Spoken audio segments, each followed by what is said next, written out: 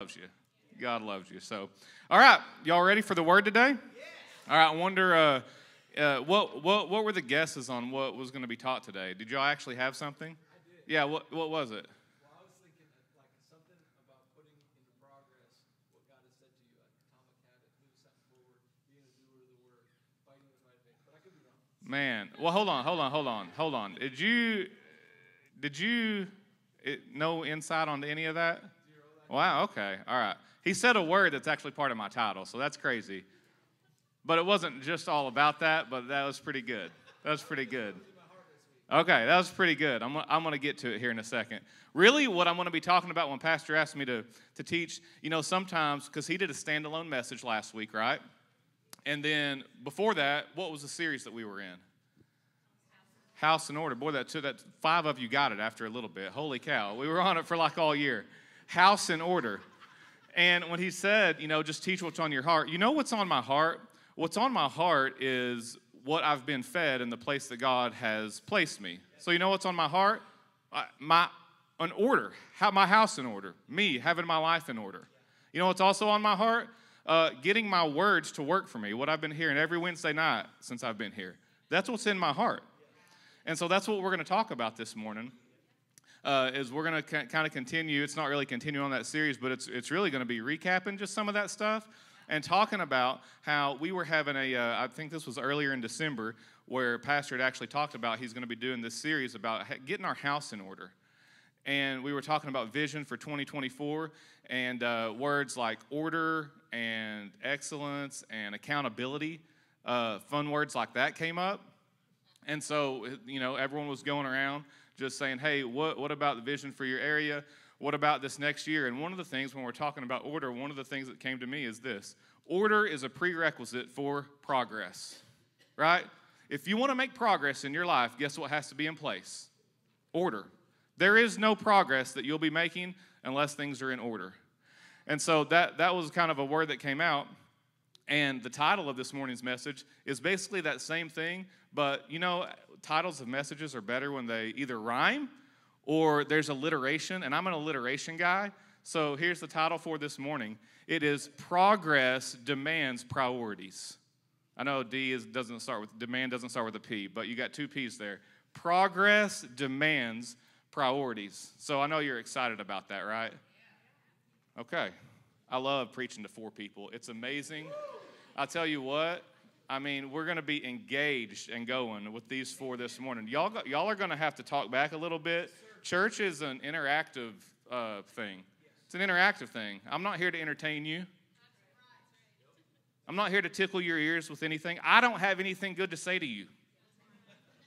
I'm going to read the Bible to you. And it would do you good for your face to look like, wow, he's reading the words of Jesus. These are pretty important. Man, so participate, engage yourself this morning, engage your heart with the Word. One of the things that really, why this series really spoke to me and is still speaking to me, is that how many of you just have those days or you have those weeks, God forbid, you have those months where it's just like, what is going on in my life? What am I doing with my life? Well, I saw some hands raised right there. Y'all are more... This will be good for y'all today. Okay.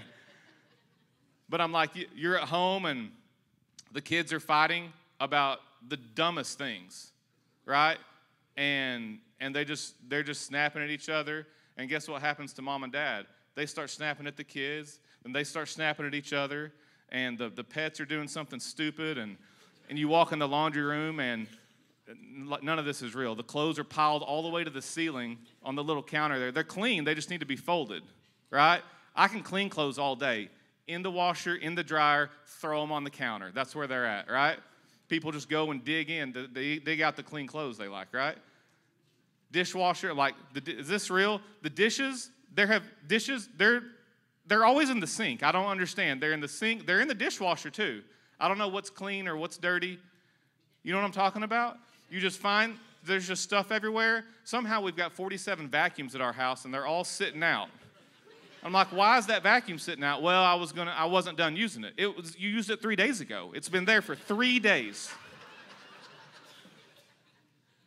And I'm like, you walk around your house, you walk around, you just see things are out of order, right? Sometimes you're like, you open the pantry, there's nothing in here. We got no food, we got no money, our pets' heads are falling off. It's that type of week. That's a Dumb and Dumber reference for those of you who need to educate yourself, all right? You got some homework today. But have you ever had those times where your pets' heads are falling off? It's just like, what is going on in life right now? And what happens is it's so frustrating, and we can kind of just recede back into really what we do is that we like to veg and we like to try to comfort ourselves during those times and check out. And that's the opposite of what you need to do during that time. It's so frustrating when things like that, and you know what? It's just out of order. You can see there is no priority in my life right now. I've not given God priority in my life, and other things they're just going all over the place, and that's what happens. That's what happens. So this has really been speaking to me, and we're going to talk a little bit more about it today. So I hope it helps you. Let's look at James chapter 3. No, hold on. Let's put up 2 Timothy 3 first. This is a good scripture. I just want to read this. 2 Timothy 3, 16 and 17. Somebody say this with me. Say, all scripture is God-breathed.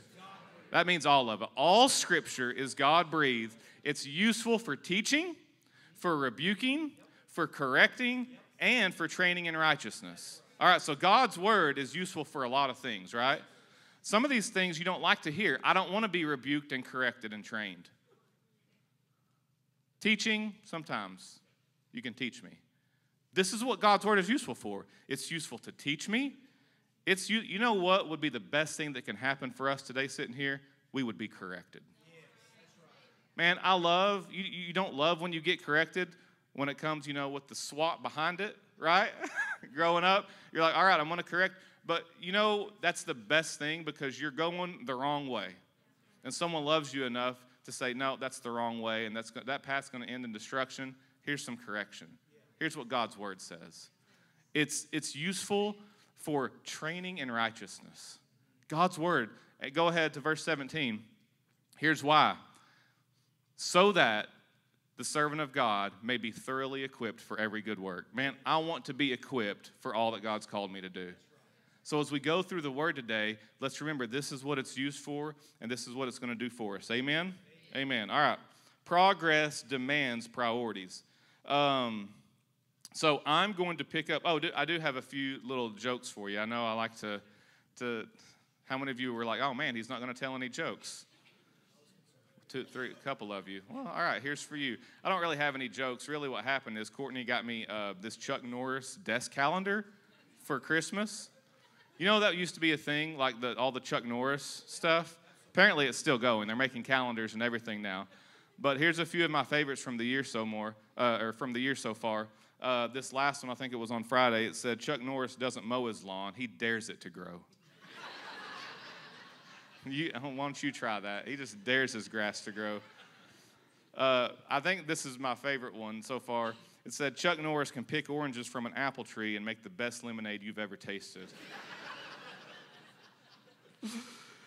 Oh, Chuck Norris can clap with one hand. You try that today. And then this last one, Chuck Norris can punch a cyclops right between the eye.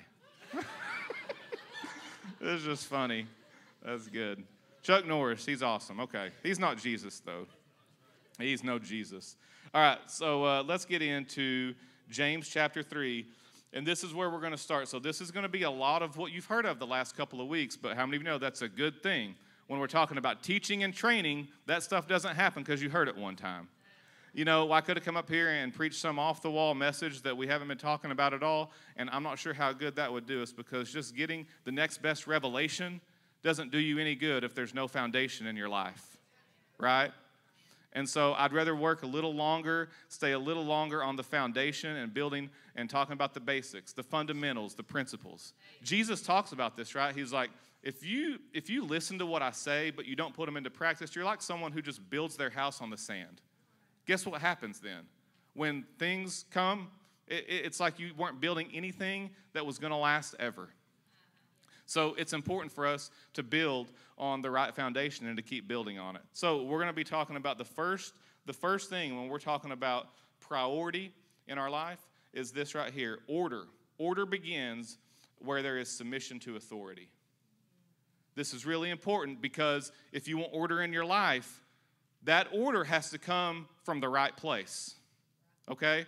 You can't just determine what you think the order should be for your life. So this order comes from somewhere, and it starts with submission to authority. So in James chapter 3, verse 16, it says, "For wherever there is jealousy and selfish ambition, there you will find disorder and evil of every kind." So selfish ambition. What I see here, if selfish ambition is there, I'm going to find disorder and evil of every kind. What is selfish ambition? It's just selfishness. It's my way. It's what I think. I'm doing it myself. This is me. Selfish, self-absorbed. Guess what that leads to? Disorder. It leads to disorder, and disorder leads to evil of every kind. That's not something I want a part of. So, on the contrary, if it's not selfish ambition, if it's not my way, but rather it's his way, what will that lead to? That will lead to order and structure for my life and for my days, right?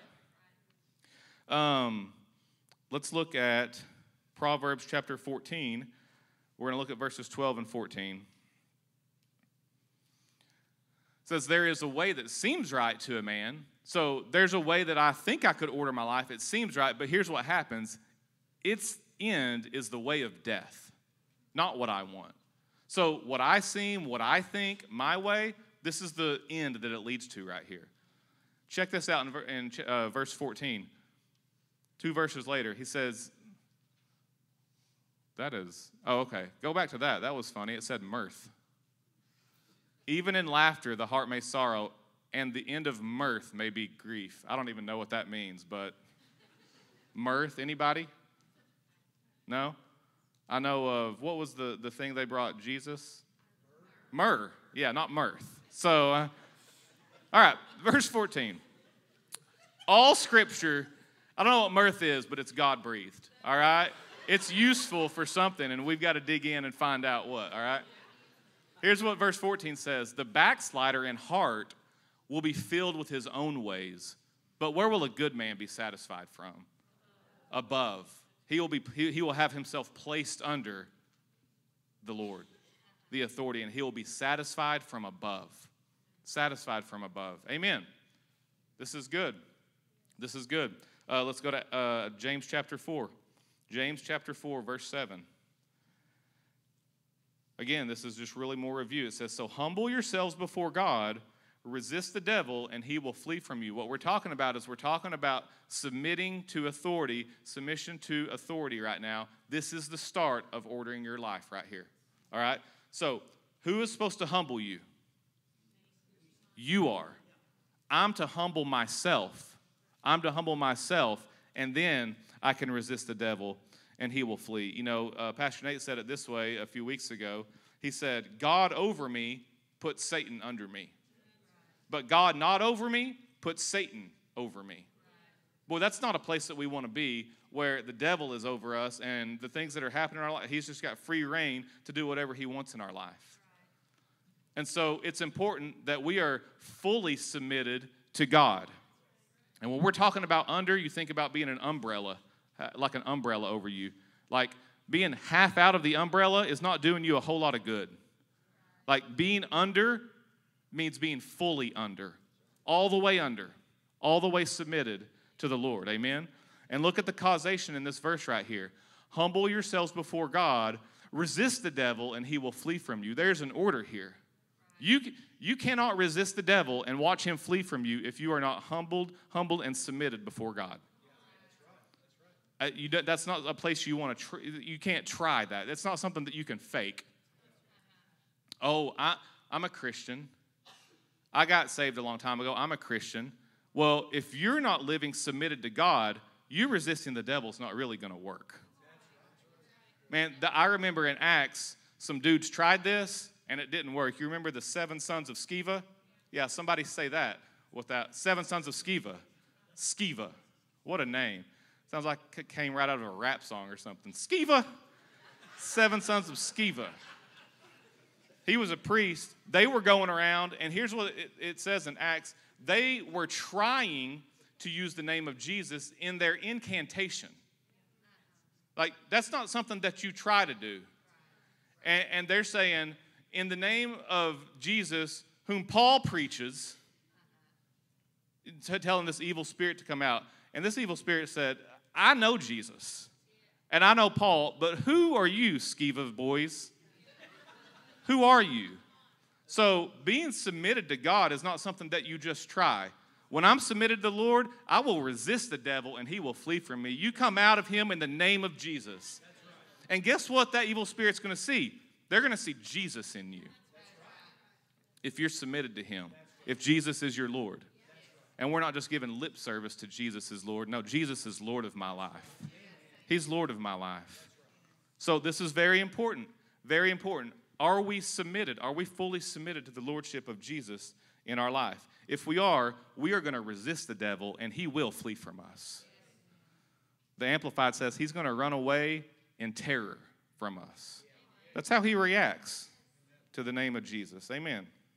Okay, let's go down to Luke chapter 7. We're going to read verses 1 through 10, and I'm going to read this account from the Passion Translation. I love how it reads here. This has really become one of my go-to just passages that I've been going back to. There's so much in here, and we're gonna mine some things from it this morning. But it's really good. So this is the story of the Roman centurion, the centurion who had a servant who he loved, who was sick. And anyway, let's go through it. All right. It says, after Jesus finished giving a revelation to the people on the hillside, he went on to Capernaum. There he found a Roman military captain who had a beloved servant he valued highly, and the servant was sick to the point of death. When the captain heard that Jesus was in the city, he sent some respected Jewish elders to plead with him to come and heal his dying servant.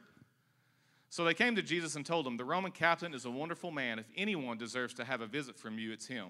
Won't you please come to his home and heal his servant? For he loves the Jewish people, and he even built our meeting hall for us. Jesus started off with them, but on his way there, he was stopped by friends of the captain who gave this message. Master, don't bother to come to me in person, for I'm not good enough for you to enter my home. I'm not worthy enough to even come out to meet one like you.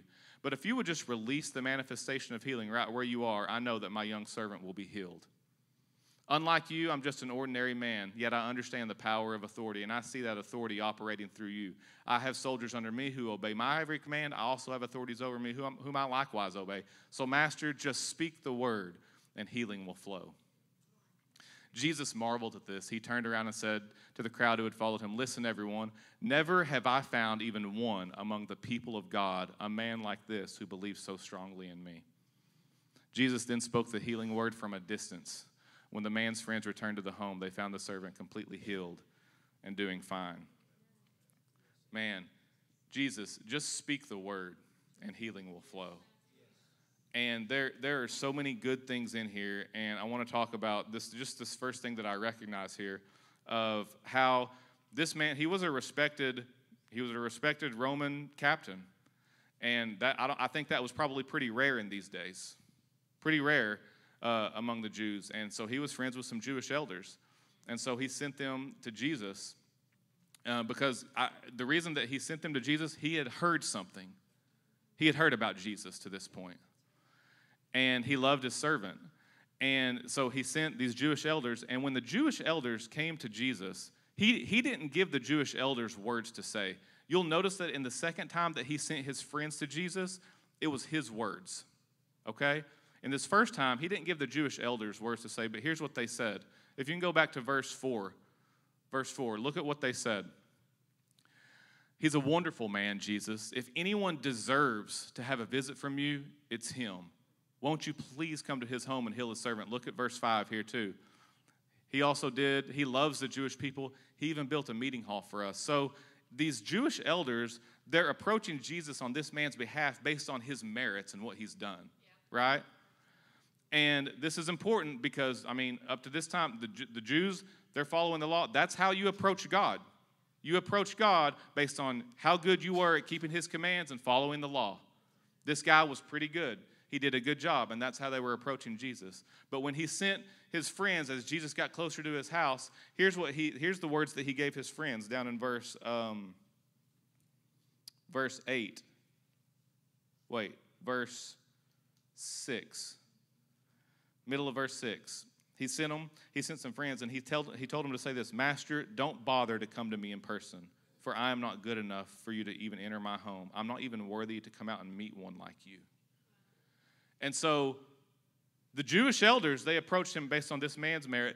He approached Jesus based off of Jesus' merit and Jesus' goodness and who Jesus was. And this is something so important for us to remember. We cannot approach grace like we can earn it and we can deserve it. You can't do that. Grace doesn't work that way. And when I say grace, you know who I'm talking about? I'm talking about Jesus. The Bible says in, you can put it up there if you want, in John chapter 1, verse 14, it says, the Word became flesh and dwelt among us, and we beheld his glory. The glory is of the only begotten of the Father, full of grace and truth. If someone is full of something, they are that something. Jesus was full of grace. He was grace. And you do not receive grace based on what you did. That's not how we approach Jesus. In verse 17 of John 1, it says, the law was given through Moses, but grace and truth came through Jesus Christ.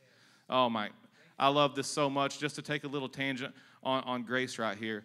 The law was given to a man. The law was given to Moses. And the law, if you read through, it never lifted a finger to help anyone fulfill the law, obey the law. All it did was it said, here's what it is, live up to it, or else. But it says, but grace and truth came in Jesus Christ. Jesus Christ came, and he was grace to us. Thank you, Lord.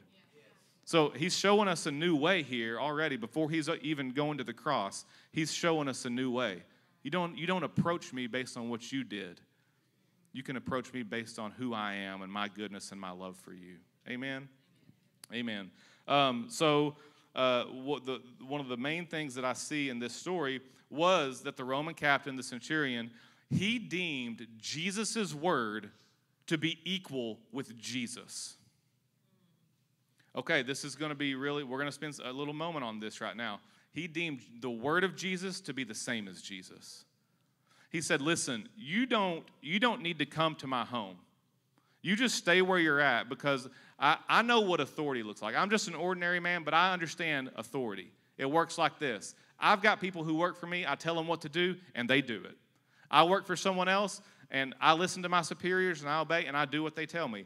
I see that you're a man of authority too. And so you can just say the word from where you're at, and I know that healing will flow. And Jesus ended up calling this is what great faith looks like.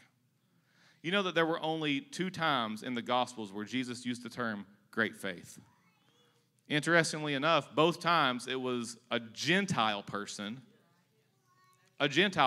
who approached Jesus based on who he was instead of what they did. Man, and Jesus used great faith because this man understood authority. And I think this is something that we've lacked in our understanding of authority. Jesus is called the Word of God, and I want us to look at these. I know you know this, but Jesus is called the Word of God at the beginning of John. Go ahead and put up John chapter 1, verse 1. In the beginning was the Word. It was with God, and the Word was God. If the Word was God, the Word still is God. Okay? And you can go all the way to Revelation, almost the very end of Revelation 19, verses 11 through 13. John's writing, and he says, now I saw heaven open, and behold, a white horse, and he who sat on him was called Faithful and True, and in righteousness he judges and makes war. His eyes were like a flame of fire. Man, can y'all picture this? Picture it as we're reading. And on his head were many crowns. He had a name written that no one knew except himself. He was clothed with a robe dipped in blood, and his name is called the Word of God. Man, his name is the Word of God. He is the Word.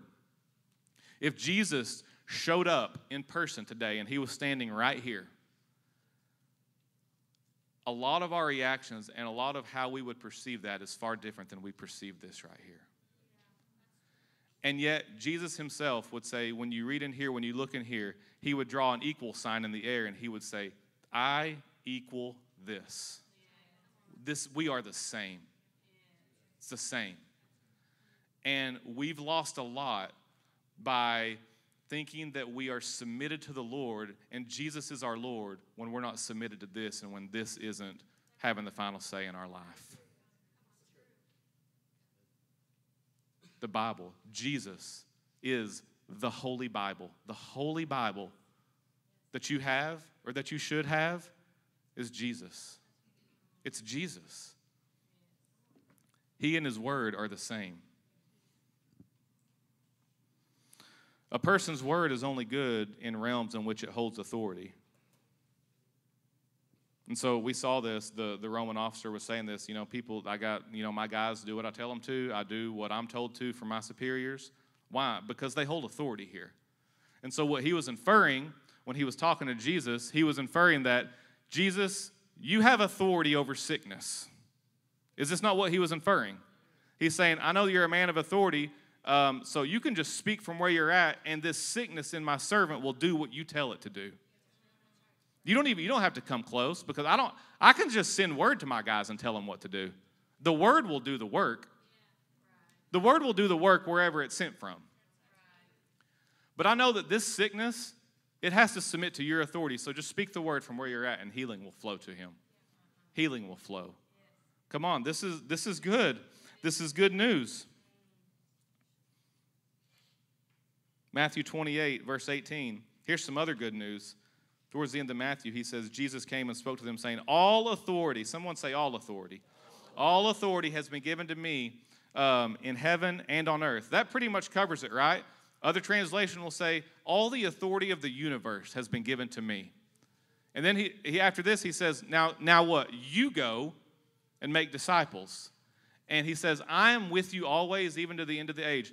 If he says, all authority in heaven on earth has been given to me, now you go in my name and make disciples, and I am with you always. Guess what you always have with you? You always have that same authority that Jesus walks in and that he carries.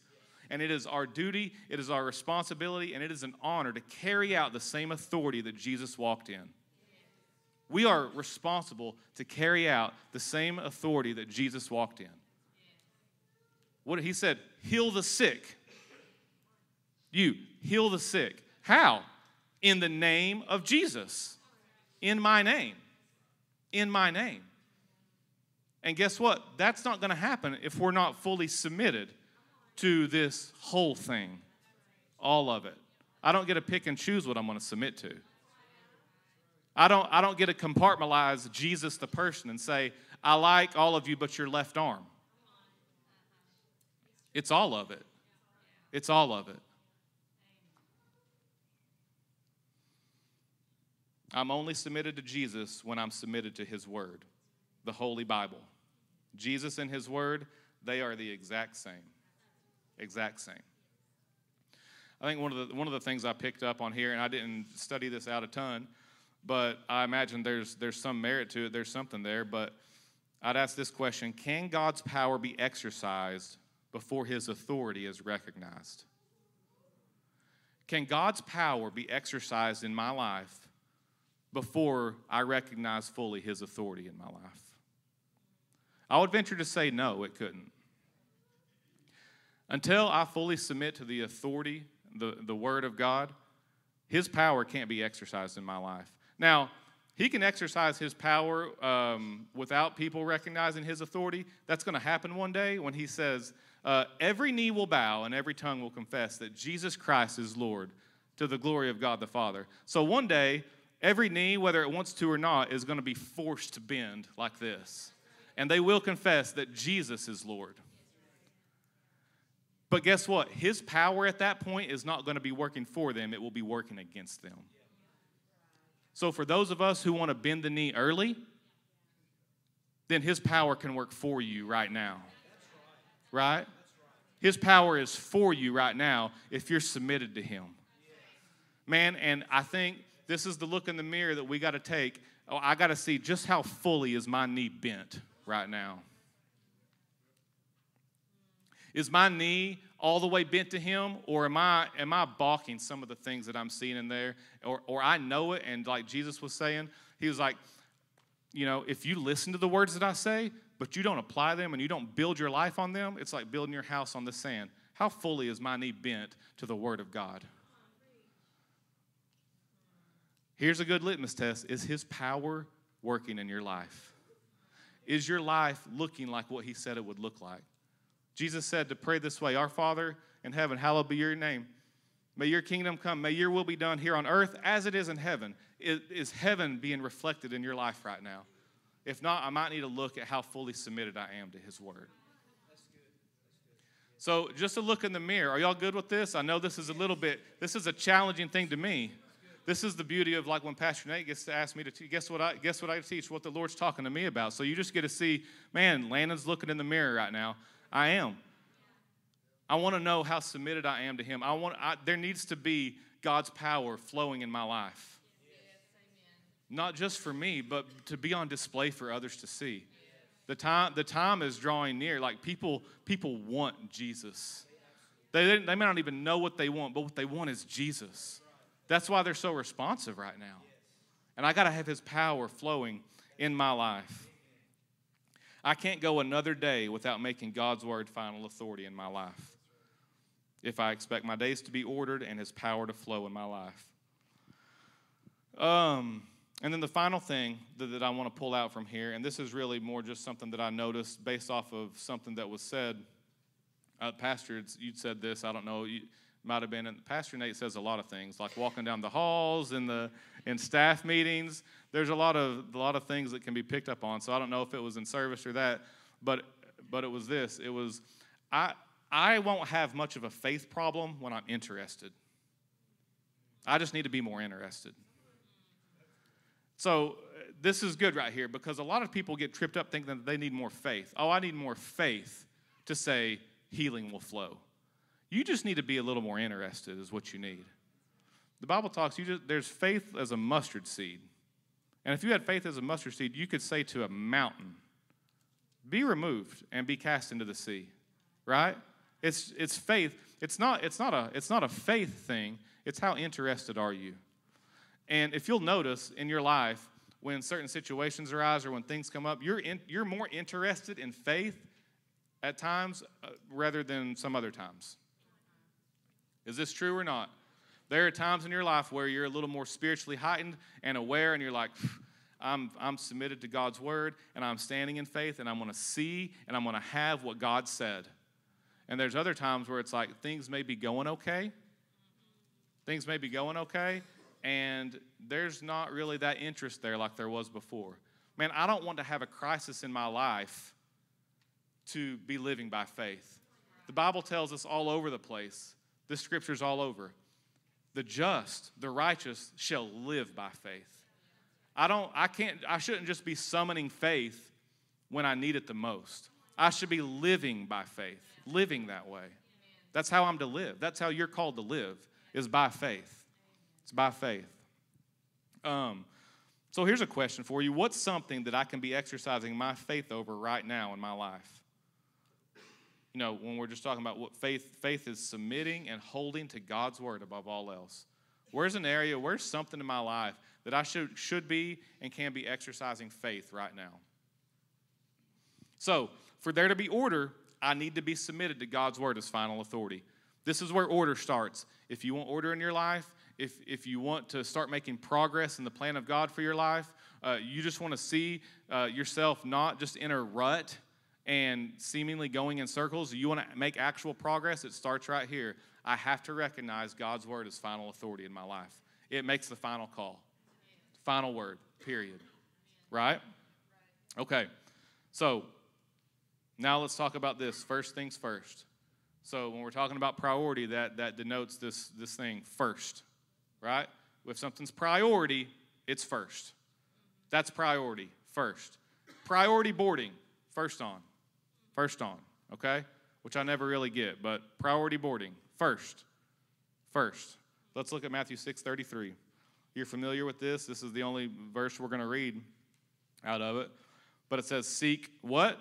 First the kingdom of God and his righteousness, and all these things shall be added to you. So we know the things he's talking about. Don't worry about what you're going to wear, what you're going to eat, what you're going to drink. Your Father knows about these things, okay?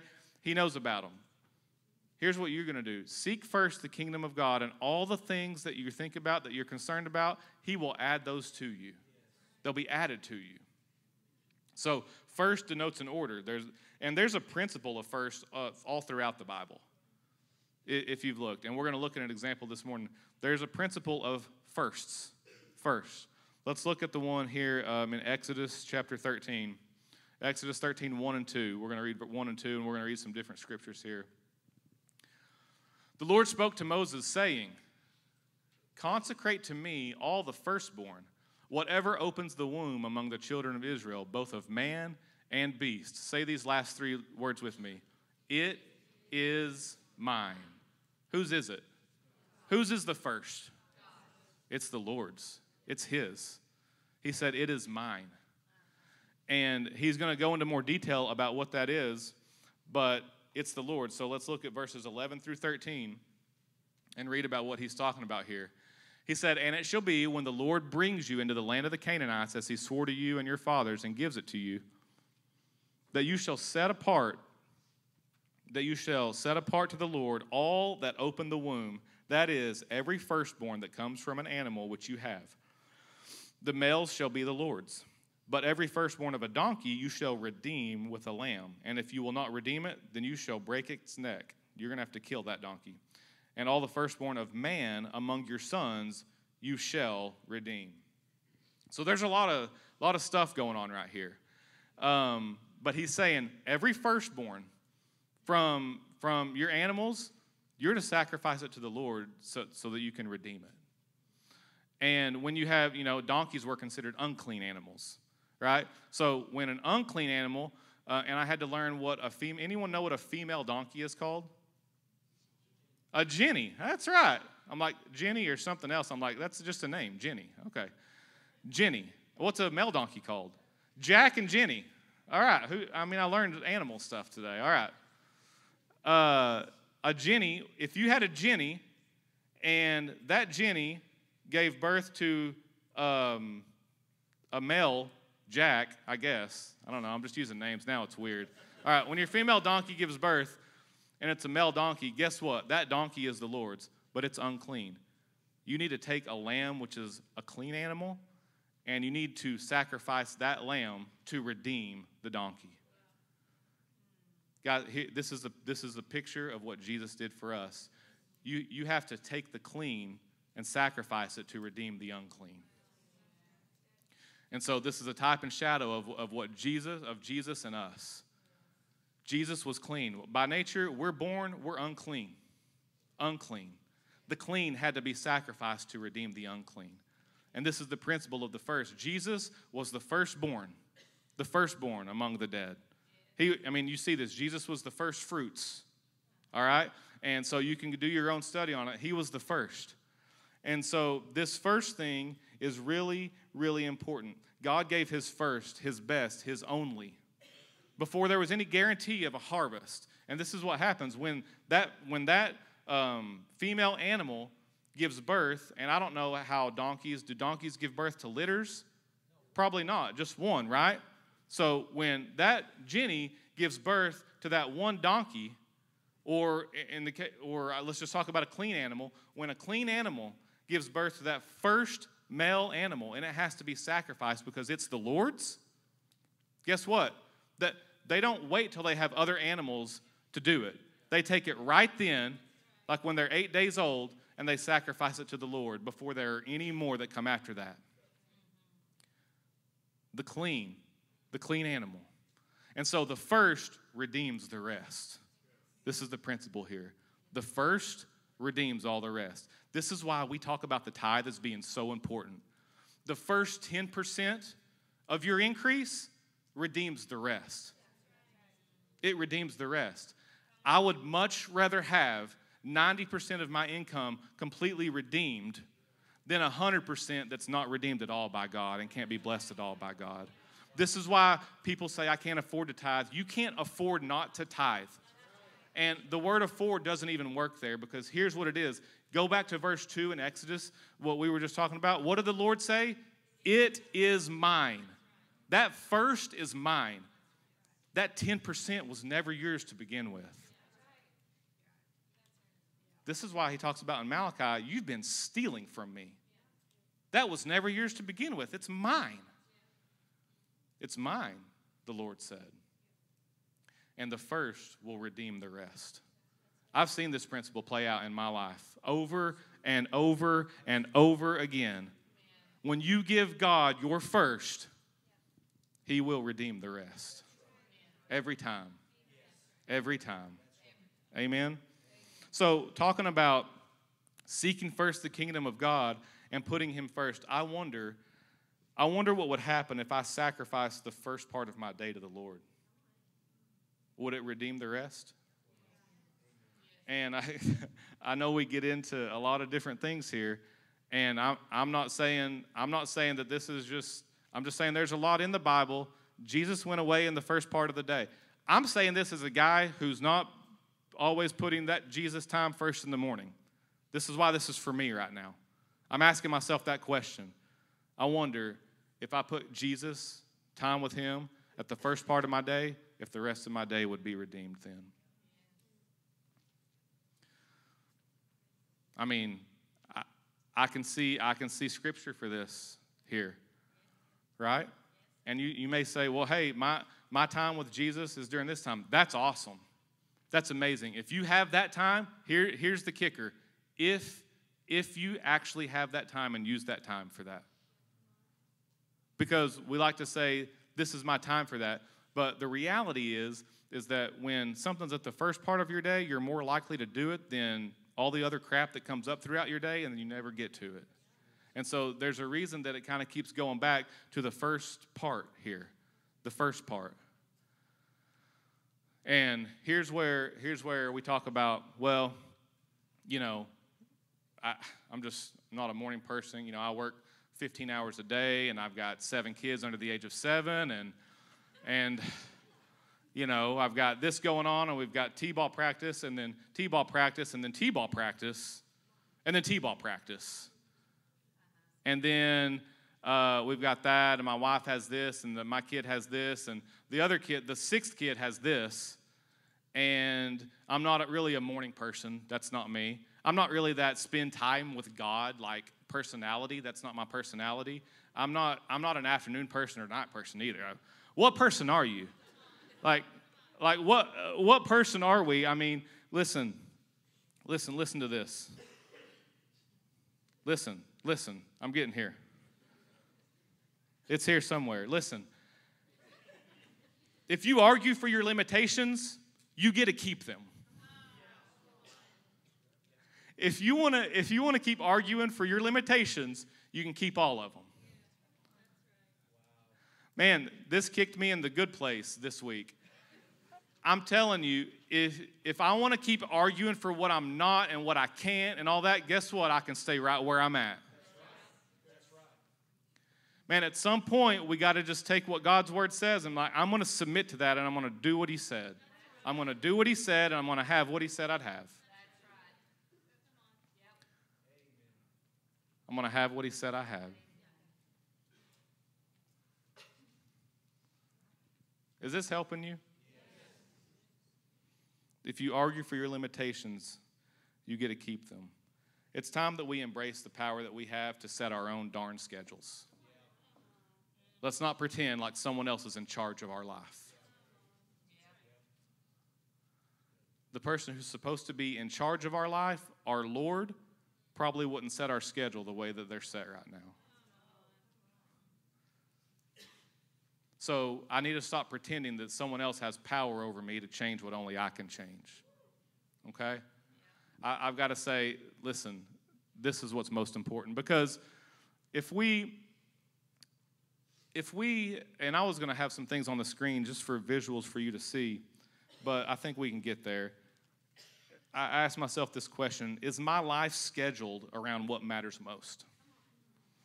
So, is my life scheduled around what matters most? And I'm going to give you the answer to that question because I have it. The answer is yes. Your life is scheduled around what matters most to you. The answer is pretty easy, and it's yes.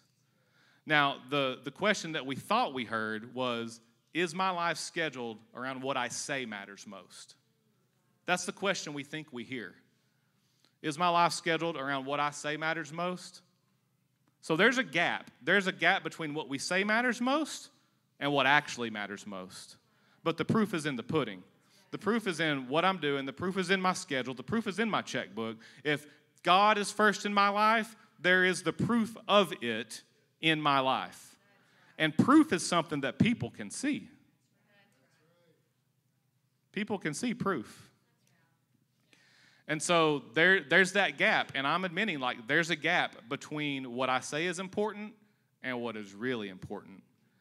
And for me, I don't know about for you, but for me, I want to start closing that gap. I want to close that gap because I want God to have first place in my life. I want him to have the first. I want him to have the best because I know and I've seen and I've tasted that he is good, and he will redeem the rest. He'll redeem the rest. So instead of arguing for our limitations, here's what we're going to do. And we're going to put into practice something that we've been going over on Wednesday nights. We're going to read Romans 4:17, talking about the God who calls those things that are not as though they already were. This is from the NET version. The second half of it, it says, the God who makes the dead alive and summons things, the things that do not yet exist, as though they already do. I love this word summons. You know what summons means? Order to appear. I'm ordering you to appear. This is what the word summons means. And it's high time that we started ordering the things of God to appear in our life rather than what we're seeing all the time. I know what my schedule looks like right now, but I'm going to start calling it something different. This is where the church has to become proficient at walking by faith. Living by faith means that I'm going to live and do what the Word of God says regardless of what I see, regardless of what people think. Because I know that to the eyes it looks crazy. That guy is talking about doing things that he never does. But what I'm doing is I'm calling those things. I'm ordering these things to appear in my life as though they already were. I'm talking like I already have something because that's what faith does. That's what faith is. That's how faith looks. So, I'm done arguing for my limitations about what I can do, what I can't do. I'm submitting to God's word as final authority in my life, and I'm giving God the first part. I'm giving him the first because he's going to redeem the rest. Let's stand this morning and let's summon some things together. You want to?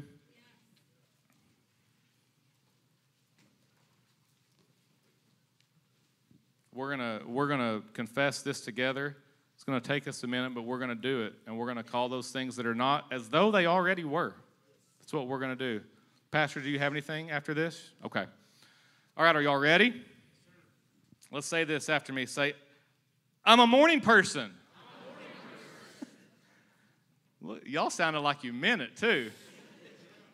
I'm a morning person who loves to spend time with God right when I get up. It doesn't look like it now. But I'm becoming a person who gives the Lord the first part of his day because I know he can redeem the rest.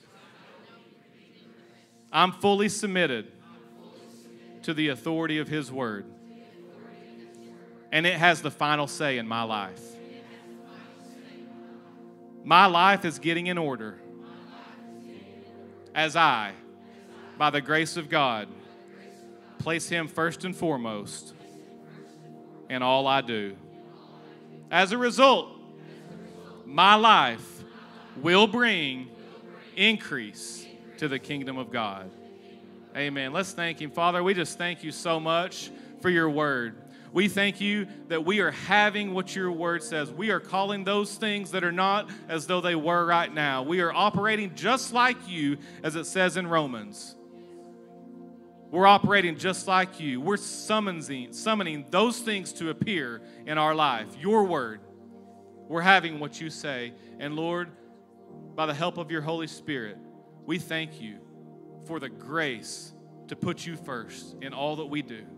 Not just in word, but in deed, in what we do, in how we live. Thank you, Lord.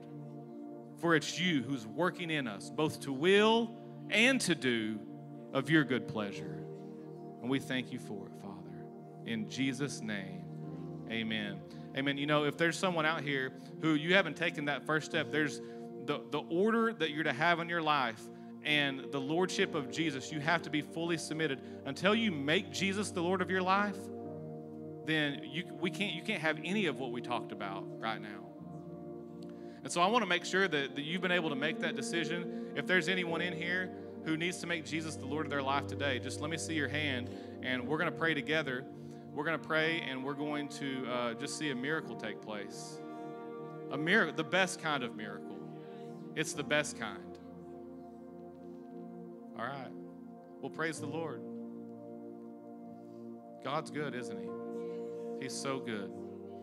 And so just for you, as you're out and about, this is good practice. And there may be somebody watching online 7 weeks from now who they want to give their life to the Lord. And here's how we do it. The Bible says that you believe in your heart and you confess with your mouth that Jesus is Lord. You believe that he went to the cross and he died for your sins, and you confess him as Lord of your life. It's that simple, and you're saved. A miracle takes place, and what happens is you move. You may not have even known that you were in the kingdom of darkness, but you shift from the kingdom of darkness to the kingdom of light, and you are stamped and sealed with the Holy Spirit, and you are his forever. You get to spend eternity with him. Thank you, Lord. So let's just pray this together. If there's anyone in here, for those online. Father God, thank you for Jesus. I believe you sent him to die for my sins. Jesus, thank you for paying the price for me. I call you my Lord. I call you my Savior. Thank you for saving me. Make yourself so real to me so I can serve you all the days of my life. In Jesus' name, amen. Amen. Thank you, Lord. Thank you, Lord. Well, this is going to help us. God's word is final say in our lives. We're going to have what he said. Amen. Amen. Hey, I want to encourage you this week. Easter's coming up.